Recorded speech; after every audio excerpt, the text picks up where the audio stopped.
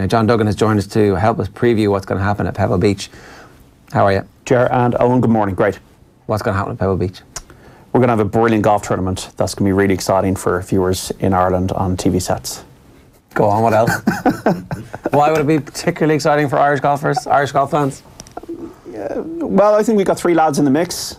Rory, Shane and Graham McDowell are all playing well. We've got Tiger Woods. G-Mac hasn't played well in like about 4 years, and then he puts a good week together the week before the Open, goes back to Pebble Beach just to qualify for the Open on his home course. It's all a bit mad, but it's how golf works in that he just shoots into contention, he shoots level par 4 days and wins, and everybody's like, that came from nowhere. It's happened before. Horses for courses has happened before. The players have won. Andy North won US Opens 7 years apart and only won one other tournament. So he'll have a huge degree of freedom, Graham McDowell. He's got nothing to, like, he'll just play at complete freedom, and even if he's in contention, he knows what to do. Also, he played very well at the Olympic Club up the road in California in 2012, very similar course to Pebble. Right. So is he an outsider? No. What is he? What odds are G-Mac? It's funny, you go through the racing post here. Graham McDowell is 100 to 1. So they've got, this really is, it is the Bible, as I would call it, the Bible, the Bible.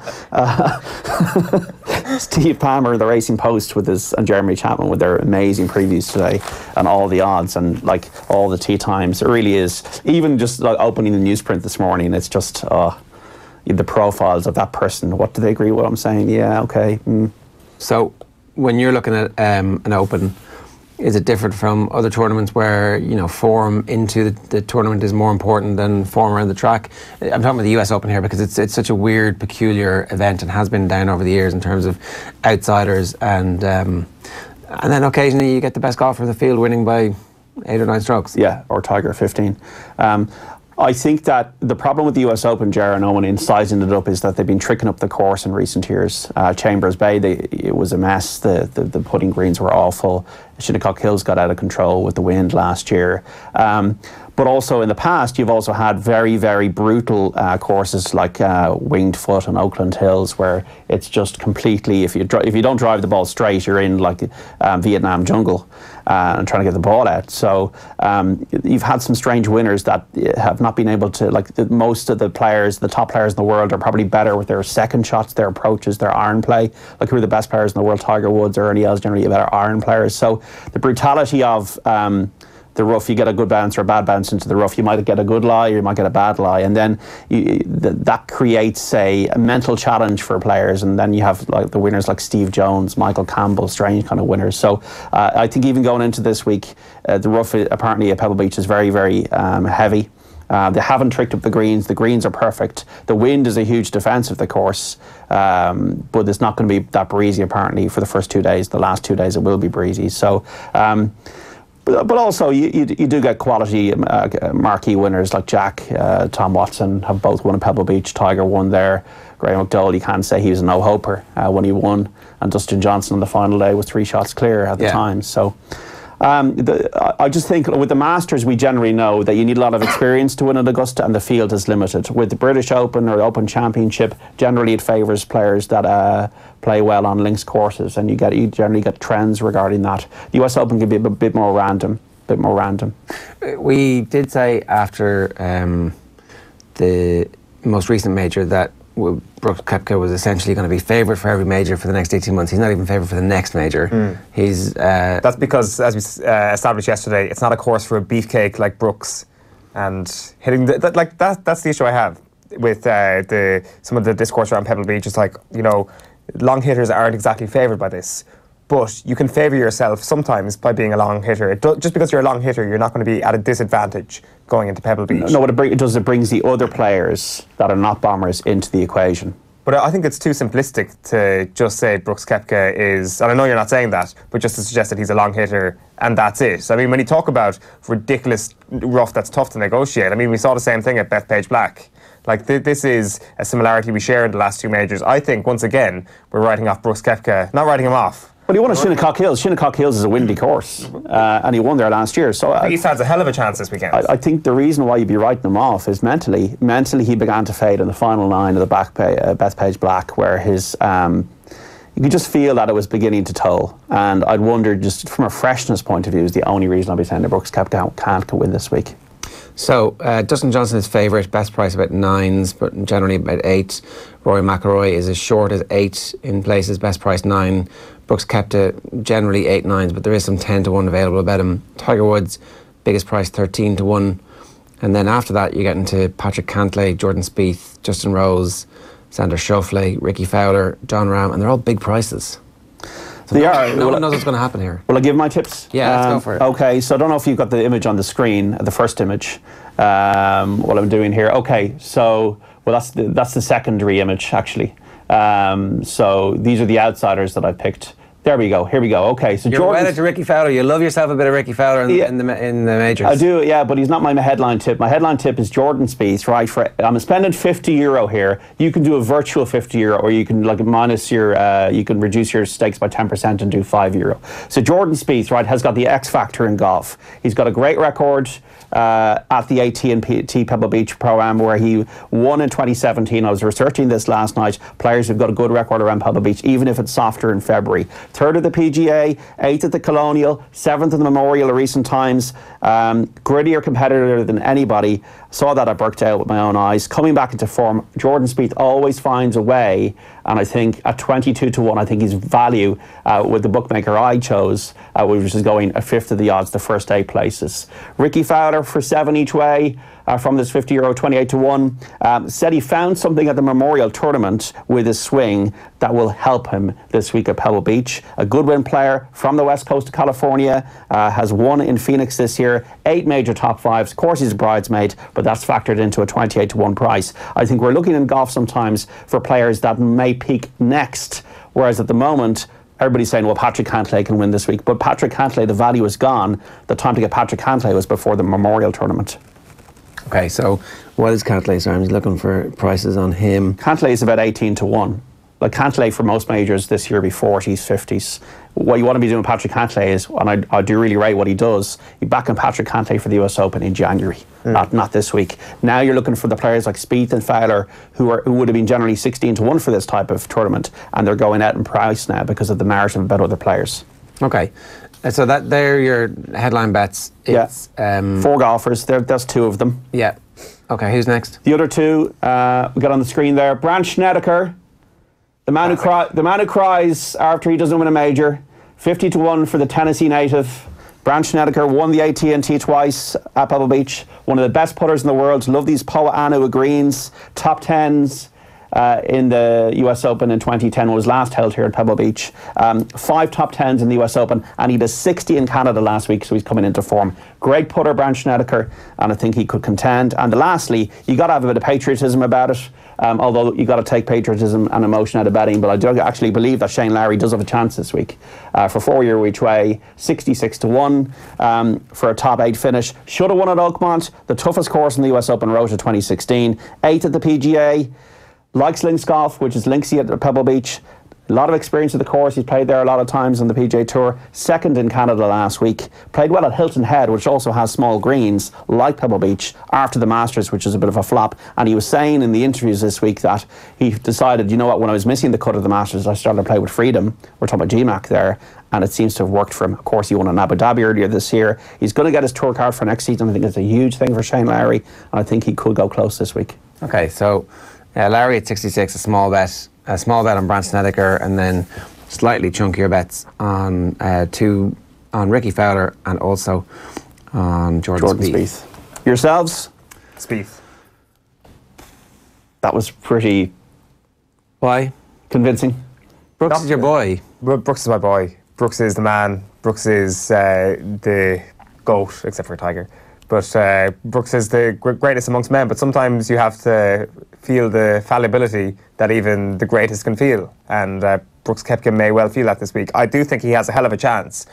But from what I've read this week, it seems it's going to be Spieth's week. It seems that the course is made for Jordan Spieth. It seems it's made for somebody who can navigate their way around in a manner that isn't showing off their muscles and just booming the ball down the middle of the fairway, which my buddy Brooks does so well. Jordan Spieth to win. Jerry, you? I don't know. I mean, so why did Dustin Johnson not win when GMAC won? He lost his mind. He shot an 85 in the final day, and he lost his, like, he was getting into the rough early, and then he was taking too quick a time to get to. He didn't compose himself effectively. Right. Now he's won around the track since, but I was very disappointed by him. He put the foot on Koepka's throat, metaphorically, in the back nine of the PGA, and then he made two bad errors. He made an error from the fairway on the closing stretch there. He really had a chance to put the pressure on Koepka, and he faltered, and he did three-putt at Chambers Bay. Dustin Johnson should have won 5 majors by now. I just worry a little bit about his mental capacity at the end of major championships. Also, didn't play very well last week. Is there anybody we don't have doubts about when it comes to their mentality in Tiger Woods? Tiger Woods, Koepka, obviously. But like, there's so many questions about Dustin Johnson, obviously. So many questions about Rory McIlroy. Also, when he's back, when he's in form or when he's not in the doldrums, Spieth to me has proven it. And he did that at Birkdale when he was collapsing, because he was collapsing after the Masters collapse, and then he came back and beat Matt Kuchar. Matt Kuchar is somebody who definitely doesn't have it, and he doesn't deserve to either, given his recent behaviour. But there's two great storylines here, of course. Tiger Woods didn't seem physically fit at the PGA coming off the Masters, and has tuned up, had a very good performance at the Memorial, 7 under par through 12 in one of his rounds. Is the best iron player of all time.